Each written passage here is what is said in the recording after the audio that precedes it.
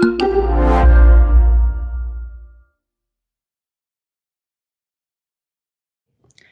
welcome everybody to our fireside chat today with Holly Sutherland, who for many years was the director of the Euromod team at ISA, and is also part of the board of the DRM program. So we are very glad to have you here, gathering with us around our virtual fireplace. So you can hear the fire crackling in the back. And we have recorded the first part of this conversation, but there will be a part where you can ask questions interactively later on. So that much upfront for the audience. So Holly, great to have you.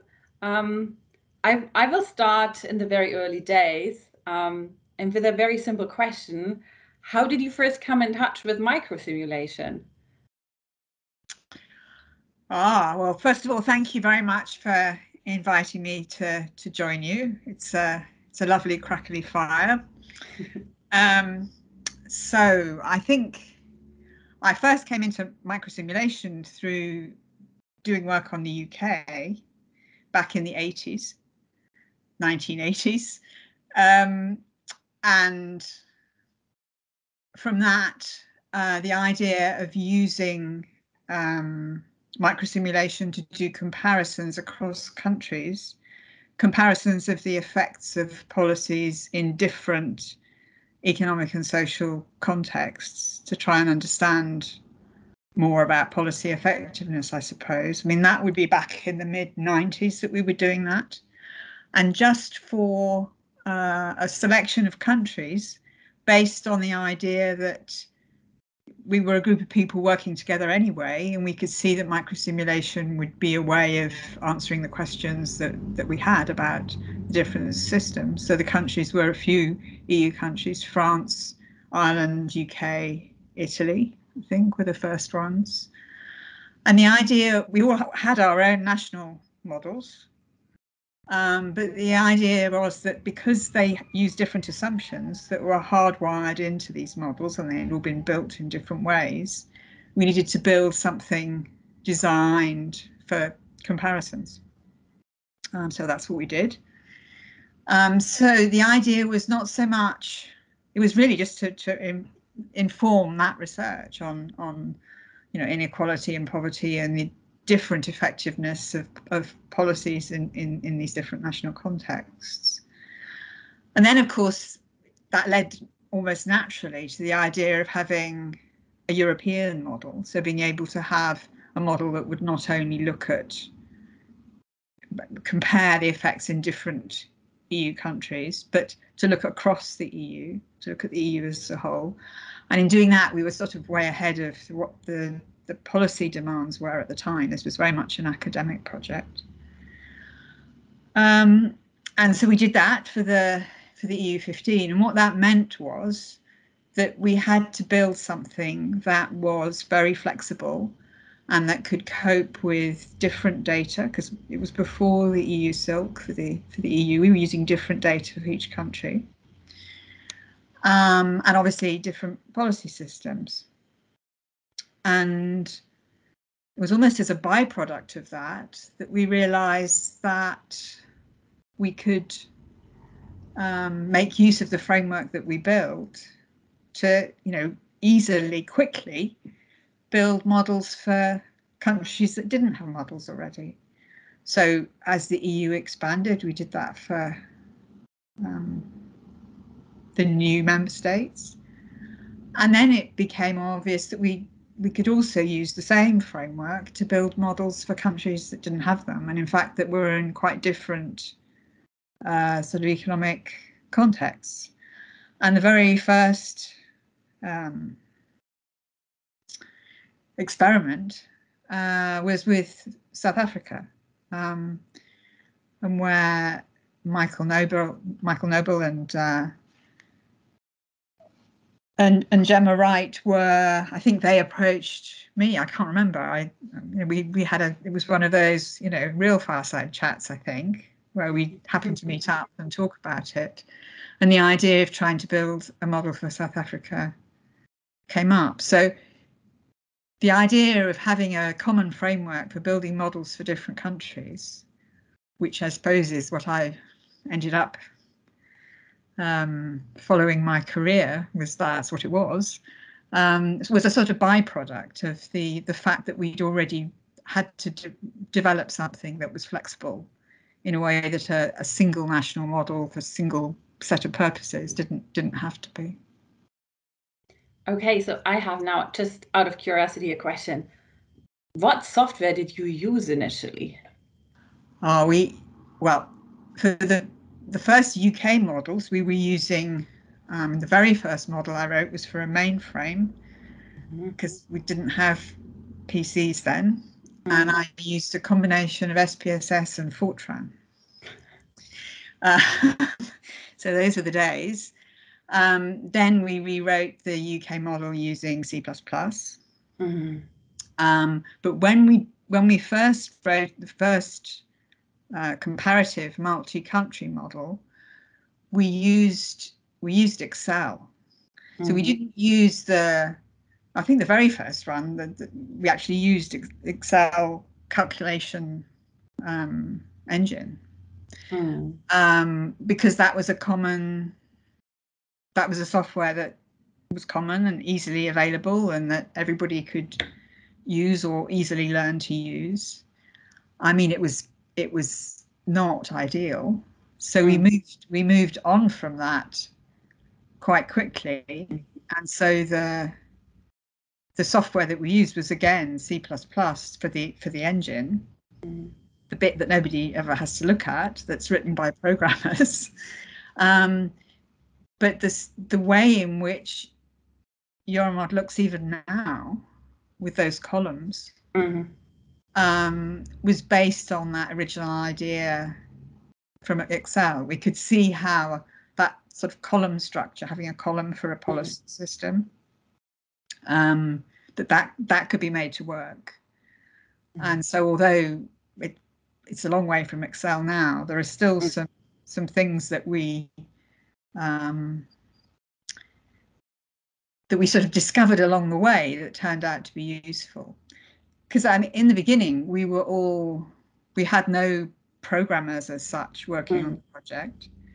We were all economists at the time, and we'd all picked up what we needed to pick up and went and tried to learn things. And it was very much not an expert programmer's program. And probably some programmers looking at it now would say the same thing. But it was fit for purpose, because we could make it do what we wanted it to do. It has worked. It's still working. Yes. So, but when did you start to call it Euromod? I think that was with the first, the EU 15. So when there was only 15 countries in the EU, it was when we built that model. We built a sort of prototype model first of all, because that was the way the funding went. We had funding from the EU scientific programs, and they didn't really believe that what we were promising, which was an EU model, they didn't believe either that it was possible or that it was useful, which was a sign of the times, I think. And I think it's now very much recognised as a useful thing by the Commission anyway. But at the time, they didn't see it. So we had instead of giving us a big grant to build a model, they gave us a small grant to prove that it was possible to build a prototype and to, if you like, try and sell it, to explain why this was something that they were going to, or policymakers and academics working on policy issues were going to find useful. So we did those things, and then we had funding to build the whole thing. But I think the term Euromod was first invented when we first put in the big proposal. We've always had a bit of trouble with it, because it's a kind of obvious name to use, for a European model. But it's actually copyrighted by the fashion industry. So there are various Euromod and Euromode sort of trademarks that are registered. So we never were able to sort of own the word, but we carried on regardless, since we felt that we weren't really in competition with the fashion industry. That's interesting. Yeah, that you consider yourself not to have been in competition with the fashion industry. You mentioned the South African model, and actually Michael Noble will be another guest in this series in the upcoming, I think, for the next day that he will be speaking with my colleague Rodrigo Oliveira. So we can actually check whether that idea was or happening at a real fireplace with Michael Noble. And it brings me also back to the next question, basically. So obviously the South African model was in a way the front runner for a model that's not from a developed or a European country specifically. But like when you first heard that at UNU-WIDER there's the idea of building such models, like what did you first think? Like, were you like, oh, these people are crazy? Oh, great that finally someone comes around with it, or like your initial reaction? Well, there were sort of two initial reactions, because in fact there had been talk of doing some microsimulation for Africa sometime before Southmod. So I think the idea had been around for a while, but didn't actually gel in the way that Southmod has gelled. So it was not a single moment. I have always been keen for the work that we've done and the ideas that we've had and the approach that we took for EU countries to be picked up and adapted if necessary and carried out anywhere in the world. And in fact, it's one of the things I'm most proud of, that happened. And Southmod, well, first of all, the SA mod, the South Africa experience was such a great sort of trailblazer. But then the idea of doing something for several countries, and really with a rather open agenda about where it might lead, was, of course, really exciting. It was exciting, but I was also concerned that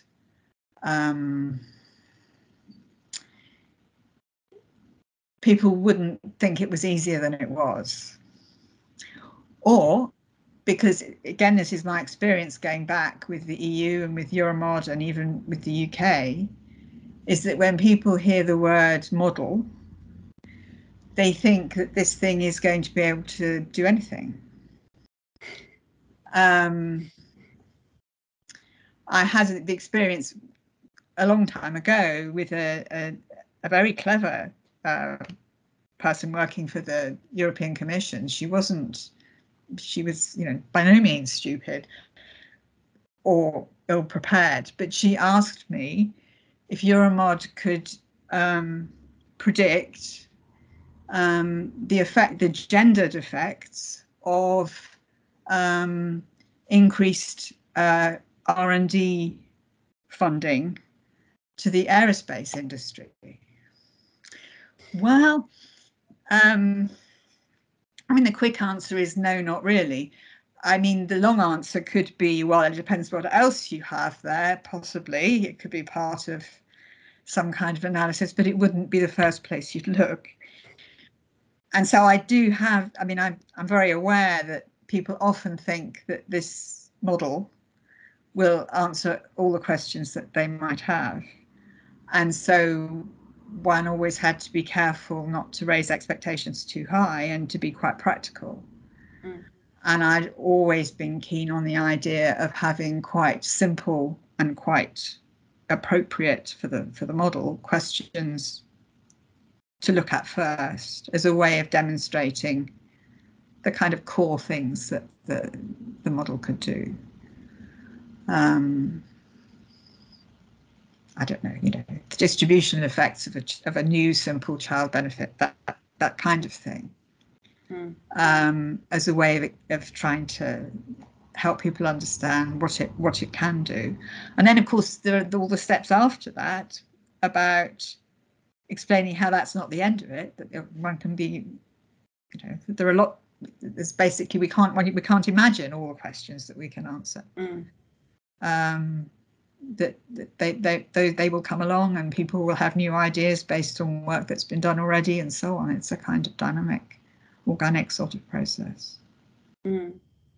I think I can say from inside that both your initial reactions to a certain extent have held true. Like it has and is still surely sometimes a challenge, and kind of navigating the expectations towards the models is a constant challenge, obviously. And on the other hand, I think we can say that they are there, and they are coming out of infants, of the very infant stage. We're going into the toddler stage, I think, at this point. And actually, then let me tie in my third question in that way as well. So now, if you think forward, where do you see Southmont going? Like, or where would you want to see it going?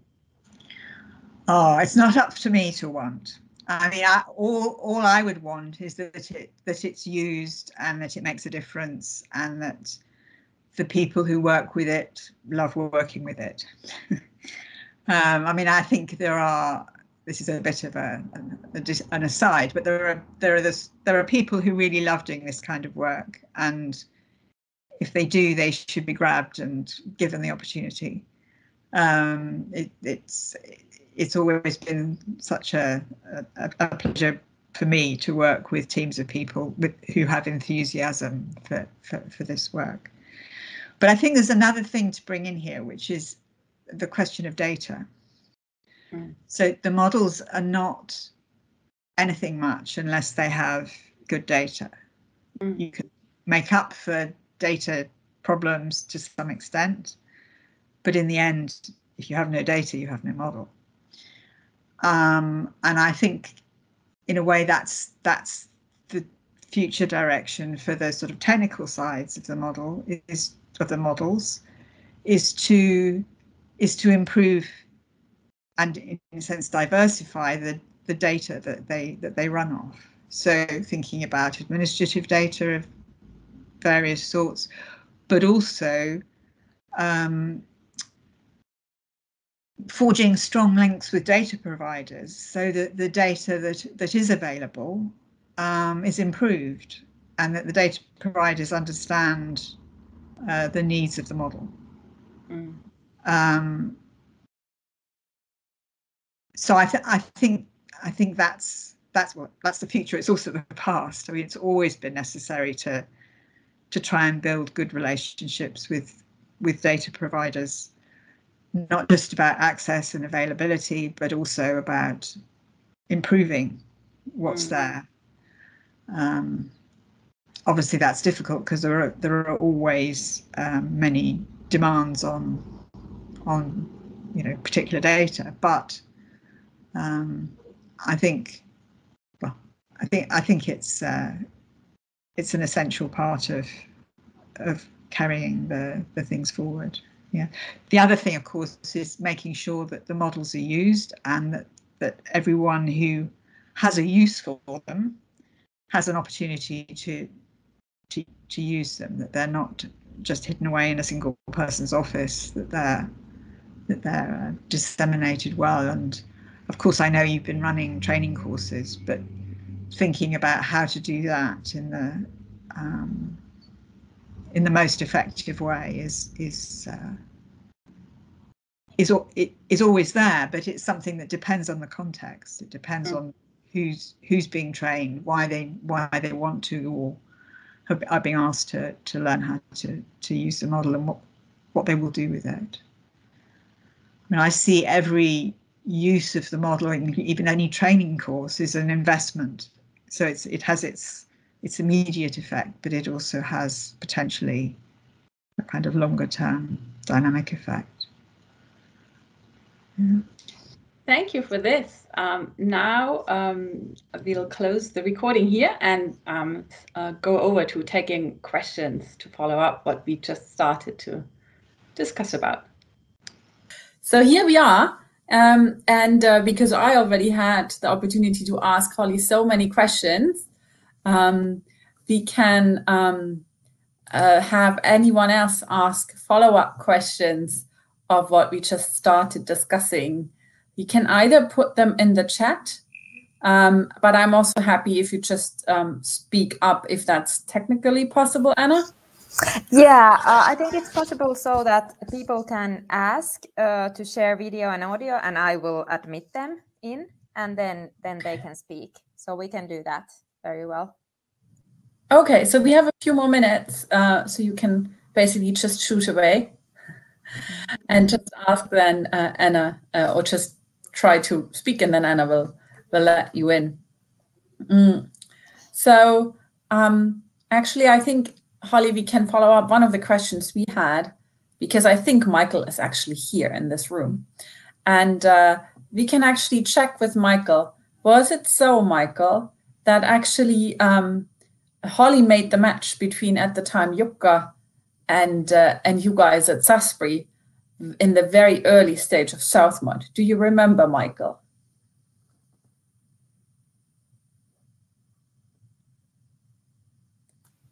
Michael, are you able to ask to be let in?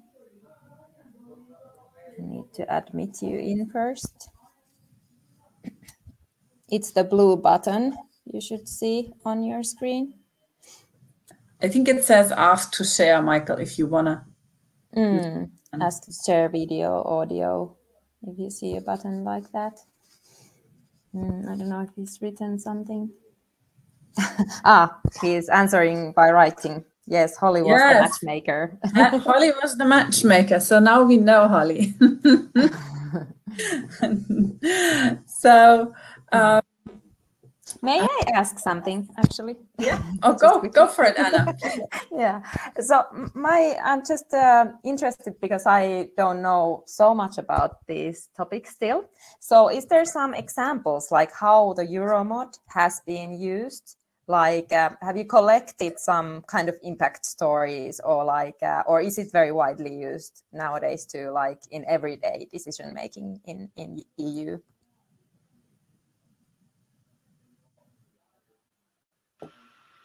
I hope I can be heard now. Yes, we can hear you. So there are plenty of impact stories and also academic papers that have used Euromod. I would direct you both to the website at Essex, the ISA website, to look at the Euromod and the microsimulation pages there. But I would also direct you to the Euromod website at the JRC at the European Commission, because they also put material on the web about how the model's being used currently at the Commission. There's a working paper series where when Essex was in charge of Euromod, we used to ask that all analysis, all sort of substantial analysis was published through that as a way of collecting together a kind of library of ideas and analysis that other people could improve on or build on or whatever. But certainly there are now two web places to look at impact type studies too. I don't know if somebody wants to put the web address. It's there, yeah. Matteo added it. Thank you. Yeah, thanks, Matteo. Yeah, thank you. And I think actually, yeah, we have to, I think, close this soon, Anna, right? Because we need to be super much on time in these online conferences. I think so. Maybe we can have just one quick question. Yeah, can we have one more question? Okay, yeah. So if there's one more question, please, you can type it in the chat. It seems it's a bit hard to get let in. Yeah, maybe that's it. So we see a lot of hellos in the chat, which is nice too. So that's the part that we're missing from a real live conference. You would now go away for a beer, probably. Oh, is I there think Rodrigo? Rodrigo will Yes. come and ask something. Yeah. Rodrigo, go ahead. Hi. Hello. Sorry, I'm without the video because I was not prepared for that. But I have one question. Tomorrow we will listen a lot from Michael about this somewhat. But I have this curiosity about how was the process for other countries to decide to develop their models for other developing countries? So was the countries needed to approach you, or was the Euromod team and the University of Essex and other partners that went to the country and helped to then to think and propose to develop the model?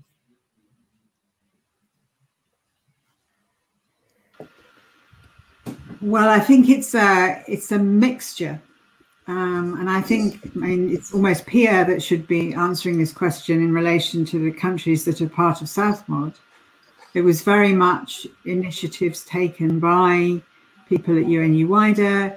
It was a little bit initiatives taken when people contacted me, and I passed on the ideas that there were people in countries that wanted to build models themselves. So there were also Gemma and Michael had lots of contacts in other Southern African countries. So there was all sorts of ways in which people were taking the initiative. And from the Euromod side at the time, it was both the more the merrier, but also we were aware that the effort needed not to be spread too thin, and that there were some fundamental necessary conditions for building a good model, data being one of them, and people who are prepared to commit themselves and who are in a position to commit themselves being another. I'll stop there because I know we're short of time, but I think it's something that the PL may well have a very long answer to about how these countries get chosen and what happens, and maybe you can continue it at the Michael Fireside. Oh, by the way, I think Matteo is missed in some other session, if I'm understanding right. So I think a lot of us will move over to okay, well, in that case. So I think we're gonna run out of this room and run into the next room. But before that, I want to thank you, Holly, for making the time. I know you have very important commitment now coming up with your grandson. But thank you for taking the time. And we look forward to next time. Thank you so much, Holly. Thank you. Bye. Bye.